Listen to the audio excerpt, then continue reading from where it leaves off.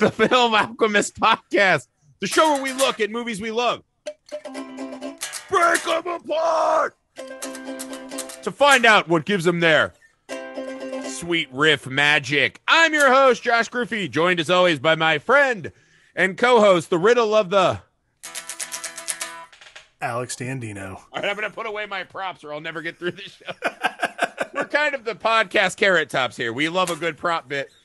Welcome to the show, guys. If we could get to some business before we start off the exciting Pod Joins a Band month. We've been really looking forward to this one. But a couple notes, little business. Guys, please take a second right now. Please leave us a rating and review wherever you find the show, especially if that happens to be Apple Podcast app. That's how we fight back against the oppressive overlords that make us wipe our makeup off and don't understand us and our art. Please go to YouTube.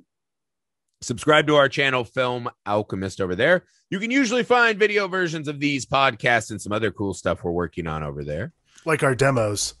Like our sick demos and our sweet VHS videos. Sweet. Also, guys, you can email the show, filmalchemistpod@gmail.com, or find us on all the socials you're on. It's a great way to let us know movies you'd like to hear us cover. Be they new, old, double feature, theme for a whole month, guest host. Whatever you guys want to hear us talk about, that's what we would like to do for you as best as we can. I do keep a master list of all the suggestions you guys give us, so I hear them, I read them, so keep them coming. Thank you guys for all that you do for us. All right. That's enough business. It's all grown-up stuff this month. No, just kidding. We're joining a band this month. The pod joins a band. So all movies about that glorious time, that glorious moment when you and your friends say, to hell with this world. We're going to conquer it one chord at a time, one gig at a time. We're joining a band. So today's film is not only my favorite movie we'll cover this month, probably my favorite movie of the 2010s, and I think one of the most underappreciated movies I've ever seen, Sing Street. This movie has a very special place in my heart, too. This was the first movie I saw after my first son was born.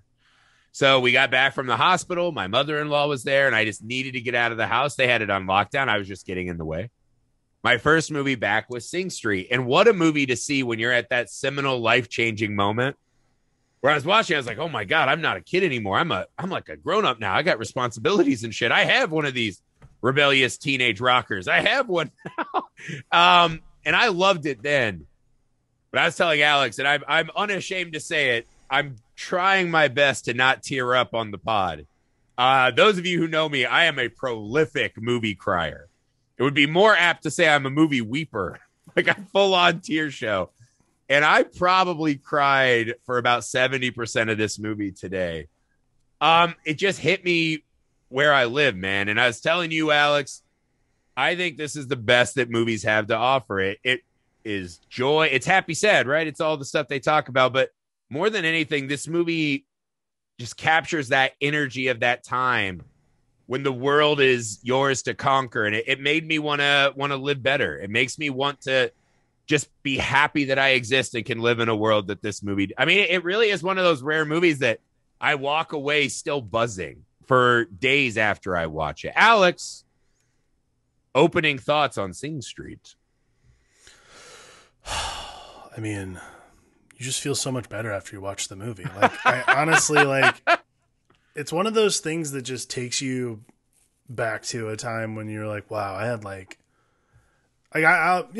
I think we all have had those rough weeks. We've all had those rough days. And like, it's one of those things where it just takes you back to that time where you were like just making stuff with friends because that was the thing you felt you needed to do at the time. Like it hit me where I live, man. Like you said, like I was emotional the entire movie. And especially when they started like making music videos and like playing music together, like we'll get into it, but honestly, like it was just beautiful, man. Like it's hard to say it's going to be one of those shows where we just gush the entire time. Like I'm not sure I have anything. There's nothing I would change about this movie.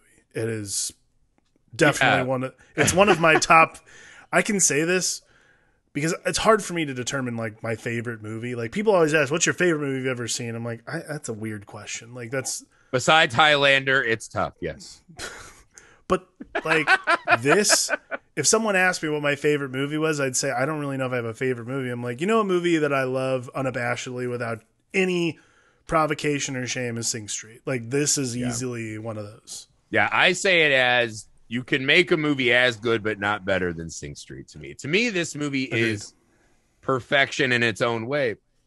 Because again, I think the best movies, they profoundly move you.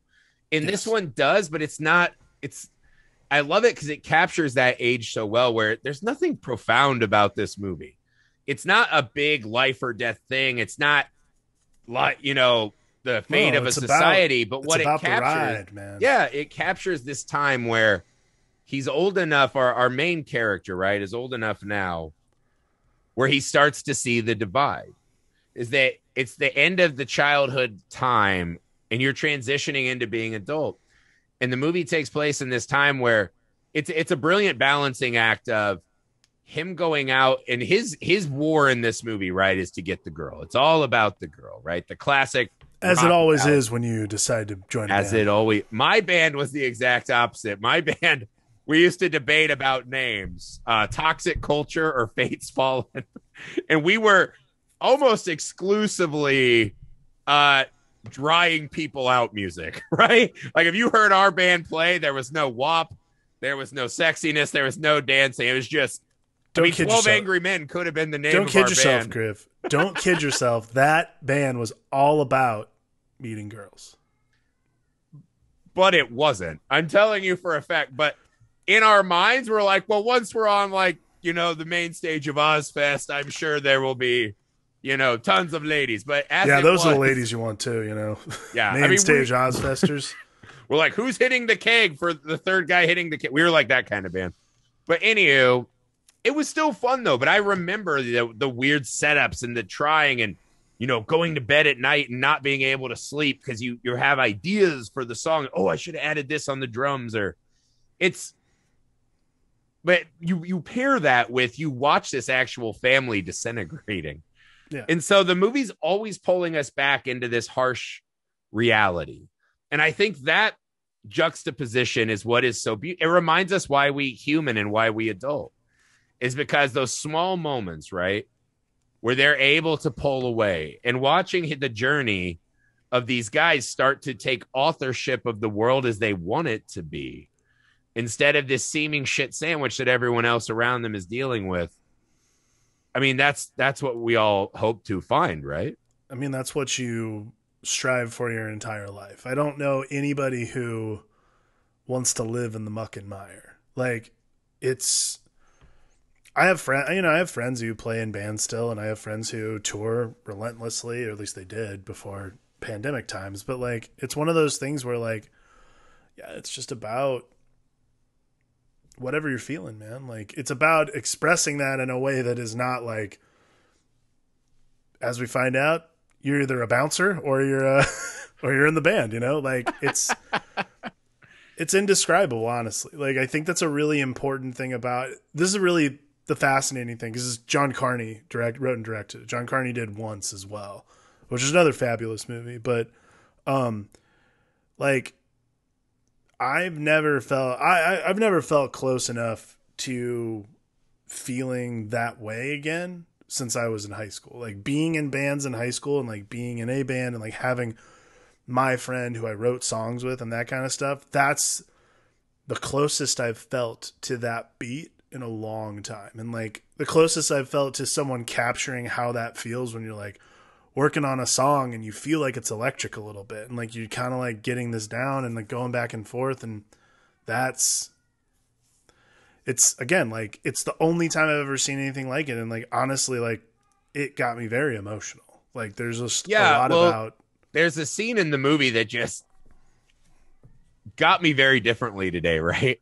And it's when Connor and his older brother are sitting on the stairs and he's like, look at her. And the mom's outside smoking on the back porch. Mm-hmm. And he's like, she rushes home every day so she can catch that last 30 minutes of sunlight. That's like her happy place. That's what she gets in this life. Yeah. And as we see, right, there's economic collapse. They're pulling him out of his posh school, affairs, marriage collapse, all these, you know, fucking horrible real world things. But I so related to that moment of that mom, right? Where it's just like, fuck you guys. This is one thing. This is all I fucking get, man. And I think sadly, so many of us set our lives up to where we just get that 30 minutes of sunlight and that keeps us through the slog. Yeah. And the other trick of this movie is that it ends before we see the inevitable, right? We can't watch Connor go to London and fail and be homeless and come back and work as a, you know, mechanic. We have to leave it off on this. And that's how we want it, right? We want to be like his brother, again, cheering because someone's trying. This is the idealized version of what all of us have been through. Like anyone who's ever suffered or gone forth in a creative endeavor, this is what you do. Like you go to the ends of the earth to make that work. And that I think is probably like the most thrilling thing about the movie is how like the lengths you go to and the feelings that you take with you and like all this emotional weight that you carry with you into your songs also has to be what you put out into the world and like what you have to do for your art. And like, yeah, I don't want to see anything about how hard it is for him to like get his demo tape to the big label. Like, I don't need Sing Street 2. What I need is to feel like I'm living in that moment where they're playing Drive It Like You Stole It. Like that's the vibe, man. That's what I love the fucking start of this too. Cause it starts with the backdrop of, you know, economic collapse, people moving to London, homeless. The parents are just screaming bloody murder, right? And you just see this kid just dinking on his guitar, repeating what his parents are screaming at each other, right? Yep. In that moment, that's the lovely thing, right? Because, you know, the art that I pursue is filmmaking and screenwriting. And it's hard because it's so solitary and long scale, right? Like the long game on writing a script to like when you can enjoy that with an audience, if ever, you know, is a long way down the road. The beautiful thing about that guitar is it is this instant dimensional machine. Right. You can just sit down and be somewhere else better in your head. You can create there's an immediacy to music and a magic to music that affects people so differently. Yeah. And I love that just showing us that right off the bat, right? Mm-hmm. And as we start to meet the family and the scene today, that another one that really caught me was Connor's first walk to the new school, right? And he's just looking at, you know, fighting and a kid throws a fucking rat at him, right? And you see how small and slumped, scared he is. And watching him through the movie, because this is another thing, is that a lot of these movies, American movies at least, would have this character and it'd be like a classic Michael Cera role. Yeah. Like he's super shy and then he meets the girl and she kind of pulls him through the adventure. Well, like the alternate version is Nick and Nora. Yeah, like, Nick and Nora, something like that. But what I love about this is we see Connor get punched and bullied and, you know, all these fucked up things. But when he sees the girl on the porch, this is an important scene in the movie. He is the one who walks over and takes his fucking shot, man. Mm-hmm. And even her, she can see that thing, that this is a guy who's willing to try to make this better. Right. And I love that moment because I think I had kind of washed that out of my mind a little bit, right? That he had this in the movie. He always defaults to going for it. And it's fucking refreshing, man. The older I get, I can only imagine that I will either appreciate it or be annoyed by it. I can't tell. I legitimately, like, watching those scenes, like, I wished that I had been that, like, outgoing. Like, music was always an outlet for me, but, like, I wished I had been able to do that kind of thing. Like, it was very hard for me. Even, like, when you're in bands and stuff like that, it's still hard for you to, like, describe the way you feel. So, like, that outgoingness that Connor's willing to put out there, the things that he's willing to say, just alone say, like, I'm in a band, we're going to go make a music video. Like, it's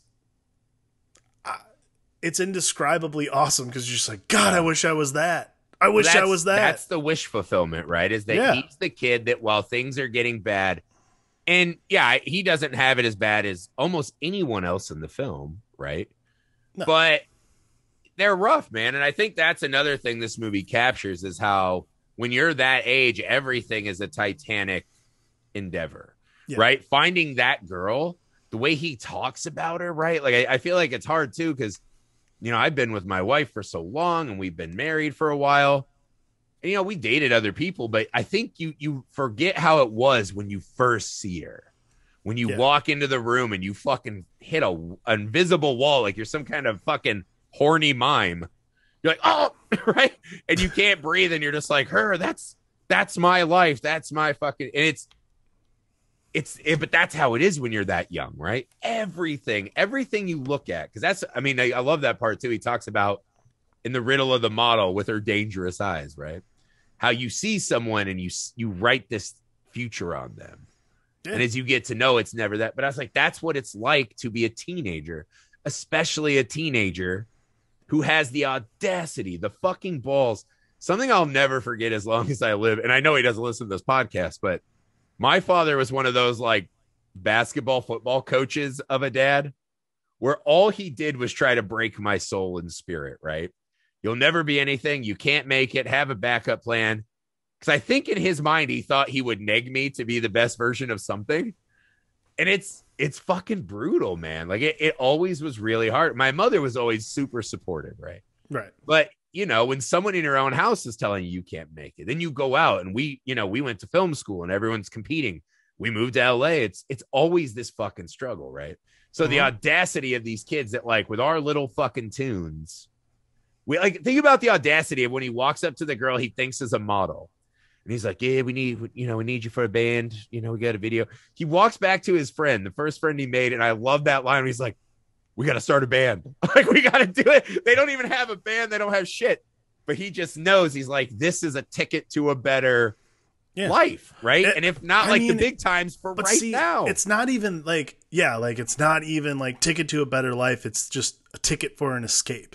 Like, we all know we can go to Eamon's house and play and make music and like be in a band together. And like, we're like, I love the band recruiting scenes. Yeah. Like those are just like, those are great. And that, all those things you do, like, first off, I wish that the bands I was in when I was in like middle school and high school, I wish we were nearly as good the first time. We just sounded great across like 4 genre. Yeah. Like the minute Riddle of the Model came out, I was like, dude, why weren't we awesome like this? Our original sucked.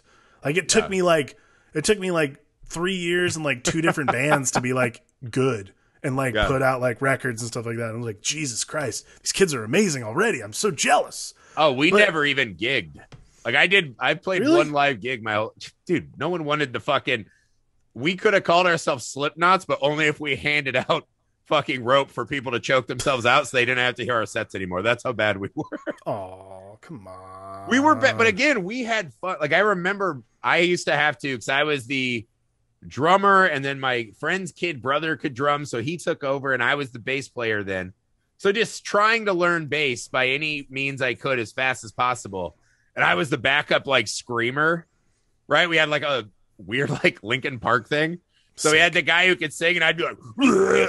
But I was so loud I would fuck up everything. So I had to sit in a bathroom and I couldn't have the light or fan on because it fucked up the electricity of this barn we used to play in. So I would sit in this fucking hot, closed, dark bathroom trying to fucking play bass to with a flashlight with my microphone so I could go. But it was like awesome. I look back at it now and the magic of it, because I think the thing that happens to us is it's awesome because it's magical, man. Like making music with your friends. You forget that when you're that age, you don't know yet that you're not supposed to be happy and make it. Right. I think that's probably more cynical than some people, but that's how I feel like the world is. You just want to play music. You find friends who do, like, I can't remember. I think it was maybe Dave Grohl who said it, but like the best bands are people who are just friends who start playing music together. Like that's the point. Like it's not, you don't get in bands with people who are musicians because let's go be musicians. Like that's not what you think. It's like, we like playing music together. We like writing music together. Let's start a band. Like that's the foundation. Like that's the best part about the whole thing, is like the way these guys come together is so oddly organic. And it's not even a main focus of the movie. Like, this is the thing that Sing Street does better than any other fucking movie about bands, music, anything like that, is not only does it stay earnest the entire time, like it gives you this, it's not like hopeful is obviously the way you feel when you're watching it now, because like oh god, those kids, like they just want to feel something again. But like for me, it feels so real, because the focus is about the girl. The focus is about that part of like Connor's story, and it's not about like, oh, there's no trouble with the band. When you're starting a band, like you're not like the squabbles you would have when you're in a band, especially especially Sing Street themselves, like there's no squabbles. They're just trying to make music and have fun together, and they're making music videos. I wish my friends were that cool and would just like go out and shoot music videos with me and my band. Those videos reminded me of what we used to just run around with a VHS load camera like that. And but see, this is the cool thing. The band formation's a really fun segment of the movie, right? Because Connor's this ultra shy, not happy at his home, watching his family disintegrate kid, right? And then we meet the little red-haired guy, and he kind of sets the tone where he has a business card he just wrote on his thing, and he's like, oh, I don't have a phone, but, I'm around. Yeah. That's aspiration. It is. Right? That's what he's doing. And then we meet Eamon, and his dad was, kind of a failed musician, alcoholics meeting. And his mom mentions, oh, he doesn't really have any friends. Well, now he's a part of something, right? Yeah. And then there's the only, African-American kid or African English kid. I'm not sure what the phrase is, but the only, non-white kid in this small town. And it's probably nice to not have someone say that, but, oh, that's a member of Sing Street, right? He's, not like separated out for the difference. Yeah. There's the two little guys who at the start are like, we're not wearing makeup. We're not doing it. And then all of a sudden you see him dancing on a train. So you see these kids find this like-mindedness, right? Where they're smoking in the shed. That's another thing that really hit home. They're trying to steal smokes and booze so we could be like a real band, right? Like a real metalhead band. Right. And then I love that, though, because they come up with their band. They're talking about their band titles when they say Sing Street. Now these 5 disparate loners characters, they have all their struggles. When they walk out of that shed, it's fucking boss shot. Slow motion, arms swinging. They haven't written a song. They haven't done shit. It's the but band. Now they are a band. They are changed, right? As if they have sold their souls to the devil. They are changed, right? They're ready for battle. It's not a devil cell, man. They just decided we're going to be a band. Saying all they did was just say, hey, we're going to get together in this kid's fucking, kitchen and play a guitar or whatever. Mm-hmm. But in that shot, the movie's letting us know visually that this is a big fucking deal, man. When you can just find, and again, I think the music of the movie is so good, right? And it's such a great narrative device. But what it really is just finding 5 like-minded people, 5 people that can just make the world better for you when things are going to shit, man. That's what the movie does really. You watch these kids grow and bond together, and it starts bringing out all the best parts of all of them. Man, that band formation segment is fucking phenomenal. It is.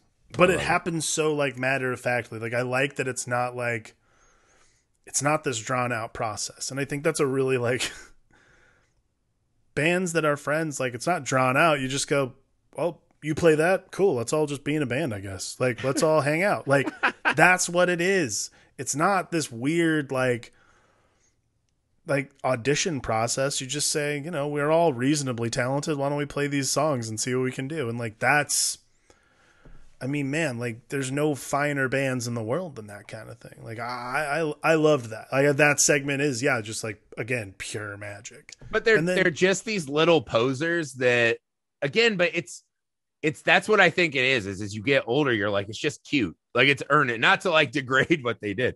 I think sometimes people, when you're like, oh, that's cute, you're like, that's an insult. It's really adorable because you're like, these kids are just posers. Like when he first meets Eamon and he's like, what do you want to play? And he fucking sells his brother's spiel about Duran Duran. Yeah. Right. Trying to make himself sound cooler, like he knows shit. And then the way they just change their style constantly. Right. they're just these little kids reaching out, right? Mhm. And they have that.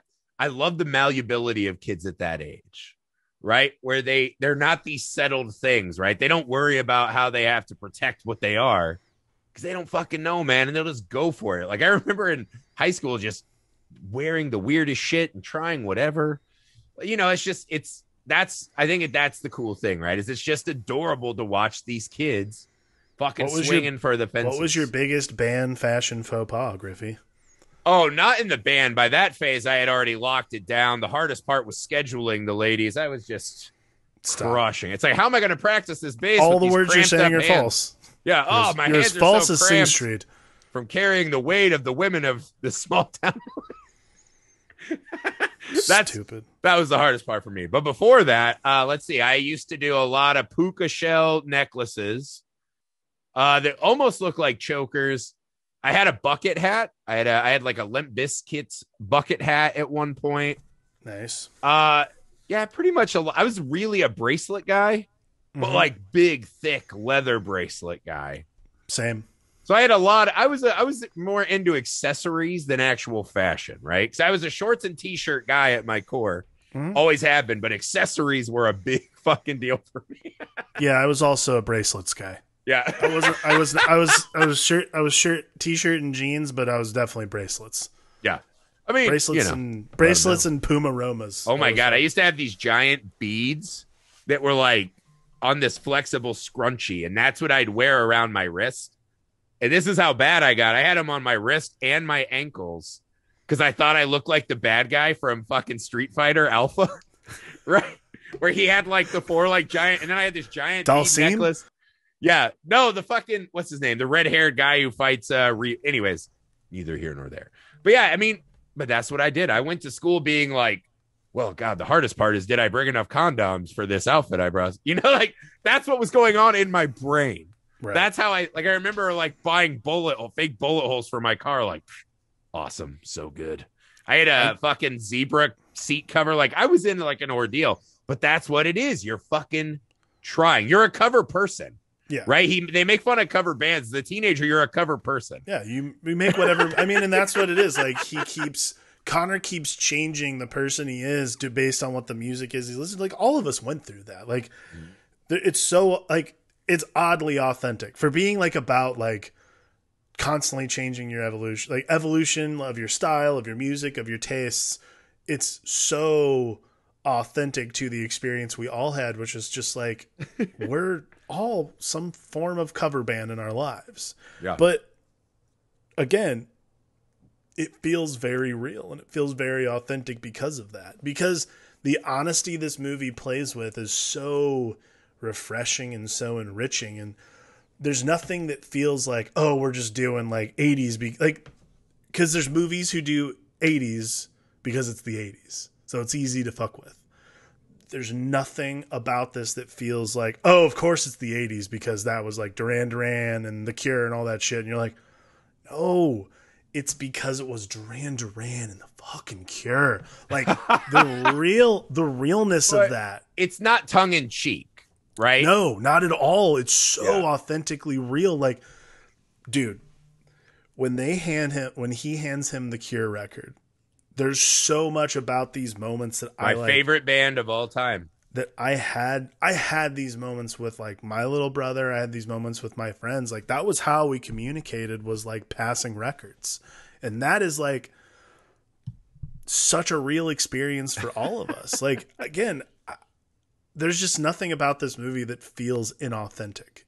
Like I didn't necessarily start playing music in 1985, but I felt like I was there because I remember being in those rooms. I remember being in a basement learning songs. I remember being in a basement playing. I remember being in basements playing shows. Like there's just all those kinds of things. I remember playing shows at my high school. Like that's what it is, man. And all of it feels real because it all feels like you're on fucking center. Well, it all feels like stadium seat. It's because they do such a good job of what they show us between this child journey, right? Yeah. Which is like, there's a great moment when the parents are fighting really bad, right?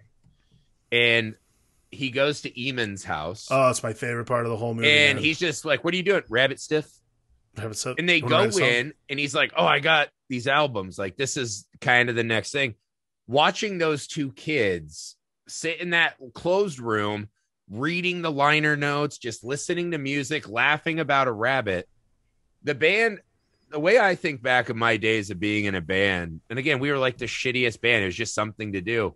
But what it was it was our transport to spend more time with people, right? So I wasn't telling my mom, what are you doing? Well, we're going to go fucking smoke pot and talk about the girls we have crushes on. I'm in a band, Mom. This is practice. This is business. Someday when I buy you your fourth mansion, you won't be giving me such sass, Mom. Right? But it's this transport to that, because he goes from this sad moment, and in that moment, right, he has something important to work on, and him and Eamon are just laughing about the rabbit shitting on the bed. Yeah. Or when the parents are really going at it, and the dad's like, wear this dress, he'll think he's sexy in this. Just talking about their mom getting railed right in front of them. Yeah. Right? And she's like, oh, I'm going to get railed. Right? Yeah. Like, I'm going to go. Like, yeah, you're burnt. terrible, little finger. I'm fucking going to get railed. How dare you, terrible husband. And they just go into the older brother's room. And they are dancing. And even the sister, who is not, she's like, the more I'm in college, I'm trying to be an architect. Yeah. She joins in, right? She grabs a hit of the cig. They pull her up and dance. And it's, so even in this house, there's like these two storm systems colliding. Mm-hmm. And this is something he says at the start, because this all kind of starts with the Top of the Pops, right? You see the Duran Duran video. Yeah.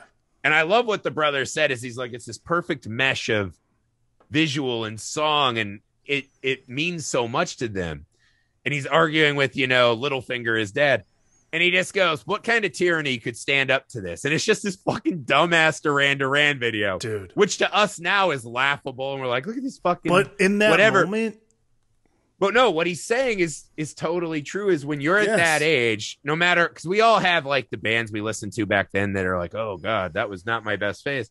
But to us, nothing can stand up to that, right? Like, that's why you keep going. Mm-hmm. And I love that line, right? What tyranny could stand up to this? And you watch that the rest of the movie, right? Whether it's his parents or bullies or that fucking priest. Dude, what the fuck? I would have just beat the shit out of him. Yeah, right. That dude is like laying students out. Even when that one student goes all fucking madman and smashes the light, he just runs up and fucking punches him right in the nose. Like, that priest has been fucking kids up for decades. With his fist. That's all I'm implying. But who knows? But I love that, because the priest is an interesting example too, because it's another of these societal fall in line, fall in line. And you're looking around, you're like, this is like not a great place, right? Like, why wouldn't I live my life and do what I want? No, you fucking wear black shoes. I don't care if your family can afford them. Wipe your fucking makeup off.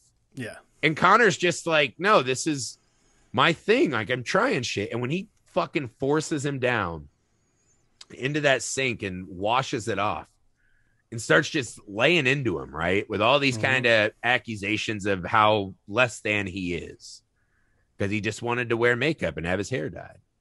And you see, it's one of the really brutal moments. You see Connor sink to the floor and kind of cry a little. Yeah. But when he goes out, right, he's still wet and sad. She's waiting on him. Yeah. Right? Rafina's standing there with a smile on her face to talk to him about their art. And it was, that little beat was so great. Is that, that priest can do whatever the fuck he wants, because you've got him for a couple hours a day. Yeah. And then he's going out to, make his world a better place with Rafina. So fuck you. Yeah. Like, that's what it is. Like, music becomes this awesome escape. And it's not just music. It's making these music videos, these stories with their music videos. Like, I think that's the other thing too that I loved, is he's building these music video stories while he's also writing the songs. Like, and I like that. Like, I had Rob Parr has been on the show. Rob was my Eamon. Like, I would go over to his house. We'd sit in his room and we'd listen to music and play guitar and write songs. But then we'd also talk about them and be like, well, what does that even mean though? Like, why is it this?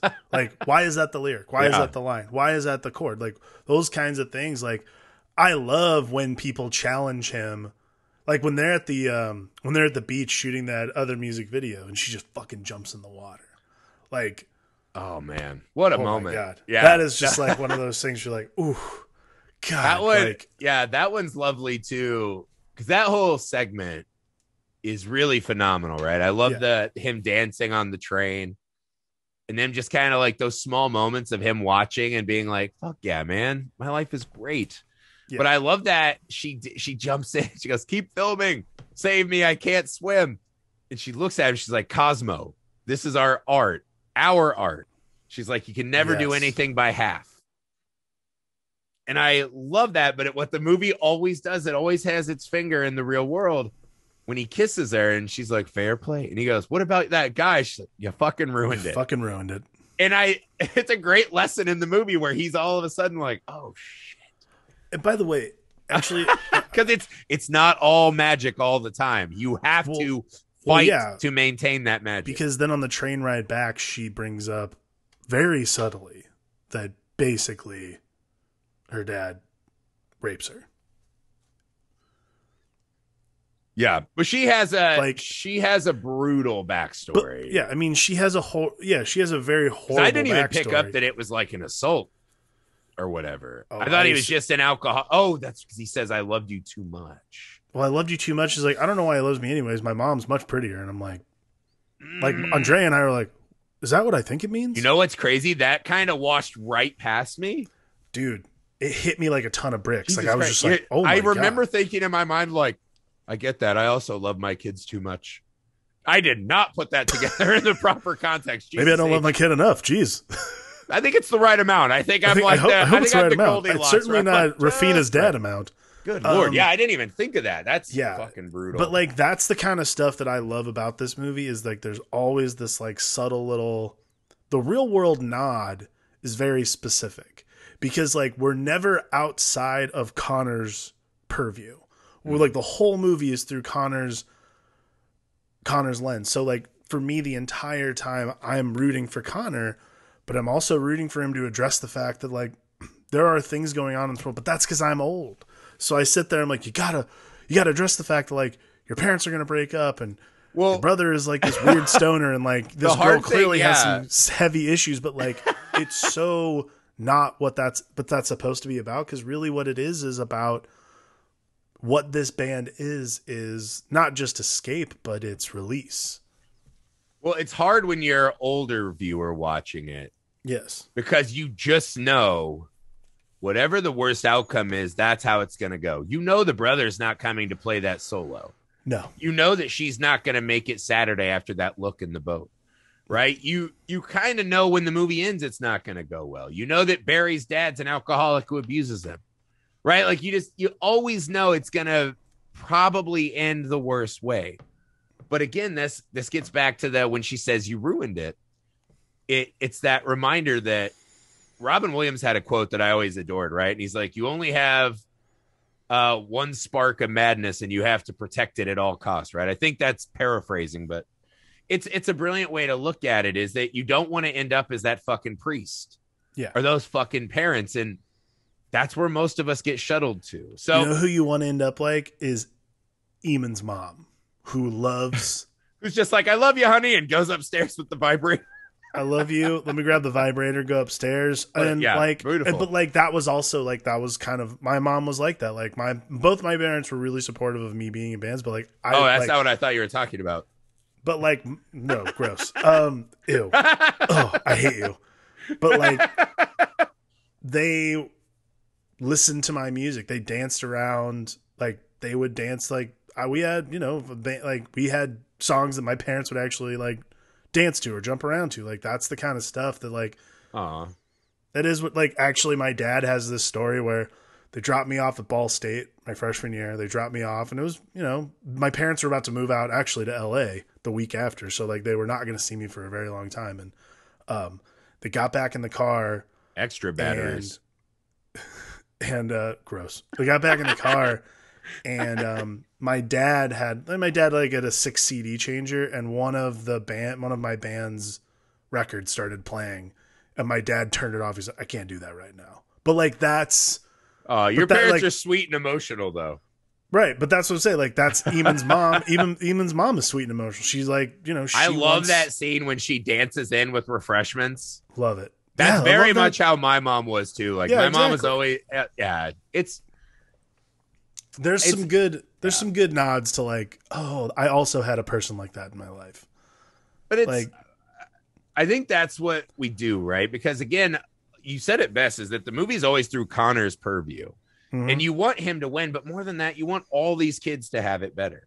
yeah. Every kid you see in the movie, you're like, fuck, I wish it was better for them. And you just know it's not. And Connor feels like the outlier in the movie. Like you're like, he might be the kid, right? He's a lot of probably us the have one that's that. gonna get I'm out. the kid that left the small town, right? And the thought of that, and it's hard because you're watching it again as an adult. You have this fatalistic thing, but the movie refuses to bow. And no matter how bad it gets, the movie refuses to just become the sad grown-up tale that we want it, right? Yes. The moment in the movie that I think just absolutely slammed home so well for me was the music video in his mind, right? The Drive It Like You Stole It. Oh, yeah. So this is after everything's gone down, divorce. His brother screams at him, right? And his brother's like, I was a fucking jet engine. You came through untouched on the path I macheted for you. Because he's trying not to smoke pot. He's like, I'm sick of being a fucking loser. And I was like, fuck, I relate to this guy. Yes. Plus, that guy talks in podcasts. So I was like, that is very hitting me in the feels today. But so all this shit has happened, right? And she's not showing up. And the grown-up's like, dude, you got an hour. Get something done. And he tells the kids to dance like in American high school with hair gel and whatever. And it's kind of clunky, but seamlessly as the camera whips around, we're in this beautiful 1950s set. They all have their Back to the Future gear. And the song is Drive It Like You Stole It is like one of my all-time favorite movie songs. It's fucking, and the lyrics are spot on. But he sees his parents happily dancing. He sees his brother ride in like the coolest motherfucker on earth. The way he sees him. Oh, man, see, I'm going to get choked up. But that's the way he sees him, man. And that beat. And then Rafina does come in. But she's not there when it's over. No. And that bit of cutting between the kind of sad, small reality of what they're doing and the grandiose, beautiful, because again, that's him taking full authorship of his world. If he could write the world like his songs, this is what it'd be like. And then at the end, we kind of cut back and she's still not there. And it's just the kids are chuckling and it's over, man. And he's back in the real. And that one scene and segment perfectly captures why so many of us were in bands and why we had these big lofty goals and shit, dude. And that's exactly what it was. Yeah, but it's awesome because then we go through this kind of rough patch that you hate to see with these guys, right? Like I hated when Rafina left him. Yeah, and one of the saddest moments of the movie comes right after that when he sees Rafina again. He's like, "What the fuck?" Oh yeah, and she just goes, "Nope, it's not me. I'm her twin sister." Like she. Even being caught is like trying to run, and she's got a swollen cheek, and this guy lied to her to get a ride, as she says. And even Connor walks out on her in that moment. But she has a line in there. But again, coming off that fucking Drive It Like You Stole It scene where she's like, I guess I'll work at McDonald's now. He's right. I can't be a model. And she's like, would you still love me if I was asking, do you want chips with that? And he just said, yeah, if you're happy. And I don't know, man. It's just beautiful, man. Like the amount of heart this movie crams in is just a joy. Yeah. I mean, the dream sequence for Drive It Like You Stole It on is just like, there's just so much going on. Like there's just this really, when the brother shows up in the dream is like, I fucking lost it, dude. I know, man. I thought it was cool too, man. I legitimately like, it's one of those beats in a movie where like it just like hits you like a 2x4. Like I wasn't expecting that. Like, and he just rolls in. Like that's the kind of thing, like for all the shit that you go through with your siblings and everything like that, like one of you is like fucking leader of the pack guy. And like, that was like really good. But like that scene where he's on the bench. And he smacks up the guy because no woman can truly love a man who listens to Phil Collins.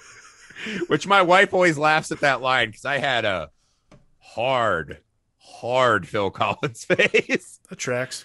Yeah, very into Phil There Collins. was, but that scene where, so he goes off and writes, after he talks to her, he goes off and writes that song, that slow song.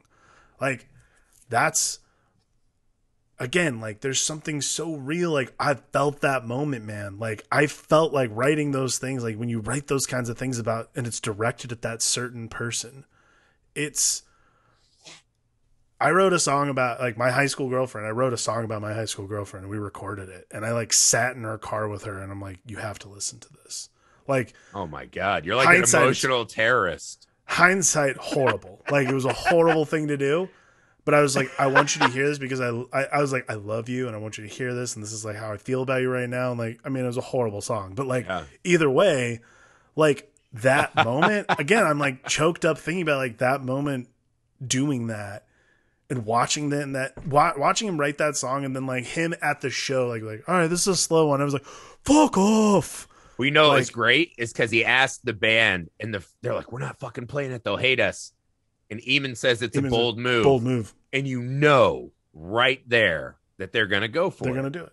And also, you notice the ladies weren't leaving. No, they were not. Smart. Kids are fucking smart. Yeah, I wrote a song for Amy. It was like, "Skies are black." Actually, Amy still has she still has her old Hotmail account, the first email she ever made. And it's so embarrassing when I have to tell people, like, for our utility companies to email. Well, I won't say her email address out loud, but it has. I know what it is, and it's amazing. It's embarrassing, right? My wife should be ashamed. She should do better. But in there, she has email poetry I used to write her every day. I would like email her. But that's what I mean, man. That's what it is, man. We're happy optimists back then. It's young love. It's optimism, and it's like in the face of everything. But that song too, because that song is one of those. You're like, the rest of them are kind of cheeky, fun, stealing from a genre. Like, that's the one that's not plucked from kind of an 80s genre, right? No, that's just real. A straight up ballad. And it's what she said earlier. She's like, your problem, Cosmo, is that you don't like being yourself. So how can you, that's what love is. How can you write a love song? And that's the moment when he sings, because that's the thing too, juxtapose that, right? Him up on that stage singing to her like that is the crowd's calling him all kinds of horrible names and booing him. Right? That we will not repeat here. And he's up there being a fucking rock star in his own little way. So the kid who was hunched over walking into that school fucking owns it now. Mm-hmm. And he's in. And that song is the proof point in the movie that whatever he's been doing, this journey we're on, beyond just loving her, right? Because I don't believe in destiny or whatever. Right. He fell in love with himself, which is something I think so many of us have a really hard time doing. And so it's this love song that works across multiple layers. Well, and it's awesome. This whole thing, like he gets the girl, it's what you hope music's going to do for you is he gets the girl. And this all leads us to like the part that I just like my wife and I were like, our kid was sleeping in the living room while we were watching this. And we're both just like, where same dude, like, so the brother, he asked the brothers, like, can you drive us out to the boat? And his brother's like, yeah. And I mean, it's this really emotional beat because after you see, like, after his jet engine speech, but it's which better is awesome. Than that. Yeah. Cause this comes after they say, this is our first and last gig. He's like, the band will be fine. Why don't you take, like, we've had this talk, and for her to show up and hit, like, they actually laughed the priest out of there. The fucking abusive priest gets laughed out. They fucking won. And for him in that moment, after everything, to still grab her hand and say, let's fucking go for it, is the thing. I think all of us have had these moments in our life. And I would wager that most of us didn't fucking run for the boat. His brother didn't run for the boat, right? His brother didn't run for the boat. But when he comes into his brother, who's now like just kind of sitting there looking at him, and he's like, do you have any money? Do you know any friends? Like, nope. Like, we have a guitar and portfolio of pictures. And he's like, let's go.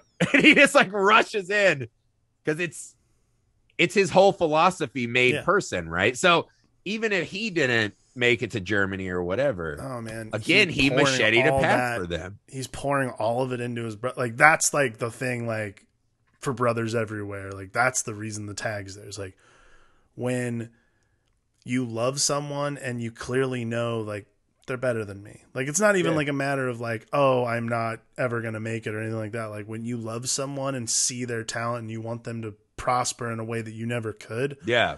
You pour all your hope and dreams and love into that person and set them free. Like that is, yeah. I mean, again, like I'm not a great brother, but I mean, man, if there's you're pretty rough. If there's any brother to aspire to be, it's Jack Trainer in Sing Street. Yeah, and it's after all of his spiels and the lessons, and he becomes the safe harbor in this storm. But yeah, like I remember, I have a younger brother who's much younger than me. But my whole life, when I saw that kid, you're like, there's a fucking twinkle on him, right? Like I see him the way like Aladdin sees Jasmine in a Disney movie, right? Where you're like, he's magic to me, man. Everything that kid does, every step he takes, everything he ever did. I remember at his senior dance, he got like an award thing for like being in the band or the singing group, Men of Virginity, whatever it was called. He'll like that one if he ever hears it. Just kidding. Yep. He doesn't support my art and listen to this show. But but he was in this thing, and I remember sitting there watching him sing to this like group of us in this small town cafeteria and just being like, I fucking told everyone, I knew it.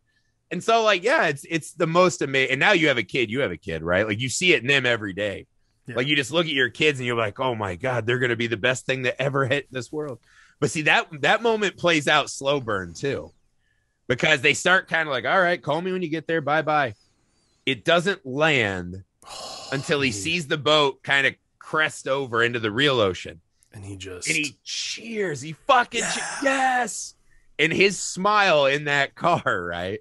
Oh, that was everything, man. That's the fucking movie, because that's all of us, that's the movie right there. The people who might talk a good game or have big aspirations, but just haven't quite made the leap yet. Watching someone make the leap. And what I love too is this movie doesn't have a battle of the bands element. No, there's no fighting over the girl. Really, infighting in the band. It's just it's a movie where people in hard times are just genuinely happy and supportive of anyone else being a little happier, right? So that moment mixed with them bringing the little buzz-haired kid, the bully, into the band. Yeah. I thought that was like a surprisingly poignant movie moment too, because the way to really play that is to laugh him out of their gig right after he does that. But you he's only not have the power bully. to destroy, it's not the to law. create. The law is the bully. But he's just the kid who got smacked, right? When they're like, his dad fucking just slaps the shit out of him in that alley. Yeah. And they see that in others. So there's such a, we all the rising tide can raise all boats in this movie. Mm-hmm. It's fucking lovely. But him cheering him going on that boat is just the perfect image for this movie, right? Because again, they're taking this little dinky boat into a storm, into the ocean, into the dark, the misty. You can't see the main land today. Or the boat that you're imminently about to crash into. And so the movie's telling us, like, again, it's like logically based on the news footage and every other adult character we've seen, probably not going to go well, right? Like he'll have to pawn his guitar within a day. Someone's going to steal their boat. They'll be turning tricks in a week, something like that, right? But we don't know that, because as they go into the storm, they're riding alongside this boat of other people. They're just sailing towards hope into the unknown. And that's all it takes for that big fucking smile, man. And we all fucking cheer and rejoice when the credits come up. Oh, they had that title card too that killed me. For brothers everywhere. But that's what I mean. It's just rare that a movie can just be so earnest and capture, because I feel like what happens for a lot of us, and especially a lot of indie movies, it's so easy to devolve into the cynical. It's easy to go to cliche, but even cynical, right? Where it's just like a lot of these movies would end on that. The band's not going to make it, blah, blah, blah. And this movie acknowledges the fact that all the cynical stuff could be true, but that doesn't fucking matter, because the song Drive It Like You Stole It usually ends with you going to jail.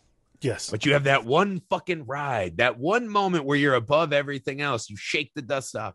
And that's what I love, that this movie just captures, that it doesn't matter where they end.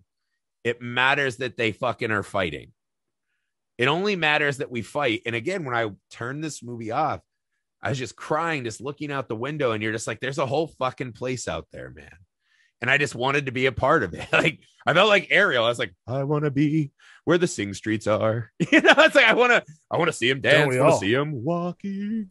And then my dad's like, fuck you and your trinkets. No, that's a different movie. But yeah, I wanted to go outside and just be a part of the world, which is not my normal state of mind. But you feel like you're fucking cheering an arena show with this movie. I mean, it's just like pure magic to me, this movie. It's perfect, man. Honestly, like, you don't find movies like this very often, and when they come around, especially a subject to do that's as difficult as, honestly, music, which I think is a very difficult thing to put on camera, very difficult thing to make into a feasible film. This is just earnest is the word I keep coming back to. Just feels, but real. It's like they said at Top of the Pops, right? It becomes this perfect blend of music and image, and what tyranny could stand up to this movie.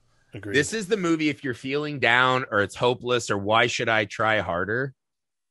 And again, I think a lot of people struggle with depression and this and that, and one of the worst things is when people like, just be happier and better. You're like, thanks, fuckface, I never thought about just being happier. But this is one of those like, hey man, I'm not going to say anything, just watch the movie and realize that, even on the shittiest day, this is the line of the movie. I'll tell you the line. The one time he goes to Eamon's house and he knocks on the door and he's just like, hey, you want to help me write a song? And Eamon says, always. Always. That's the fucking That's your fucking guy right there. Woo! That's what this movie captures. That's the movie. Man. Do you want to keep trying? Always. I don't know. I mean, I don't know if we said anything interesting or insightful, or we're just like, awesome. Like that Chris Farley, like, remember that part in this movie? That was awesome. But that's how this movie makes me feel. We warned you all ahead of time. We are going to gush. There's nothing wrong with this movie. We're going to gush about it the entire time. It just makes me happy to be a part of the human race. And it makes me excited to watch and hear and listen to art and just hope that people have awesome lives, man. Agreed. That's it for Sing Street. We are going to be in a lot of bands this month, so stay tuned. We have some amazing guests on the way. So again, stay tuned for that. Make sure you rate and review the show wherever you find us, especially Apple Podcast app. Fuck them algorithmic overlords. That's how we fight them. Go to YouTube, subscribe to the channel, Film Alchemist. Email the show, filmalchemistpod@gmail.com.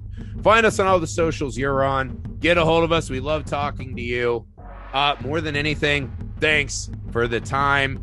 Come back next week. For the Film Alchemist, I'm Josh Griffey. I am Alex Tandino.